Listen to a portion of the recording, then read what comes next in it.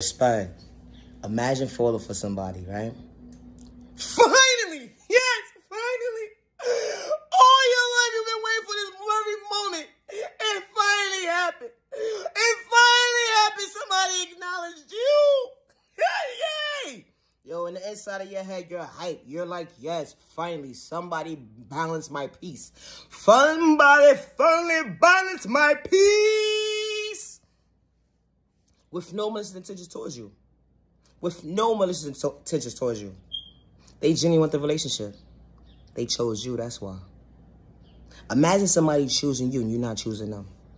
But you chose each other once the agreement was arranged. Make it make sense. You didn't have to go looking. It came and found you. So being that it came and found you, at the end of the day, and they acknowledge, like, listen, I don't got time for games. And you like, I don't got time for games. They're like, yo, I just want to love you. I want to love you too. I ain't here for the games and all that shit. I ain't here for the shenanigans either. And guess what? That relationship was true. That a relationship is real. That relationship is blossoming.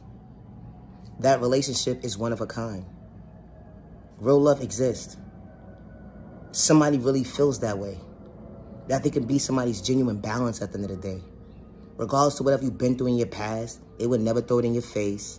They would never disrespect you, how you was brought up. They would never disrespect you, who abandoned you. They would never disrespect you and disgrace you as a person at the end of the day. They would never allow you to feel less or worse of a person. They would never. They will allow you to feel like you somebody. They will allow you to feel like you're somebody.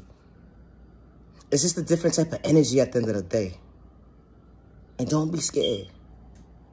Don't be scared because why?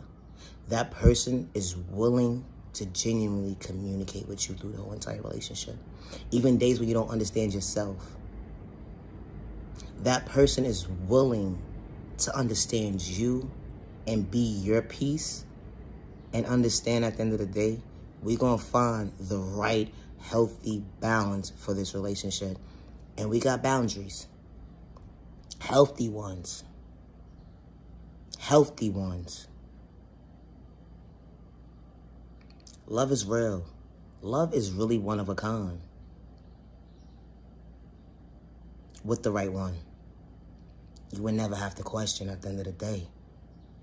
Because when somebody's genuinely willing to show up for you with no malicious intentions, you better hold on to them and cherish them. There's not too many out there like that. Because everybody about games. People don't want love. They want to play games. But it's a lot of people who really want to love. And love one person only. Not multiple people. One person. Love yourself, love yourself, love yourself.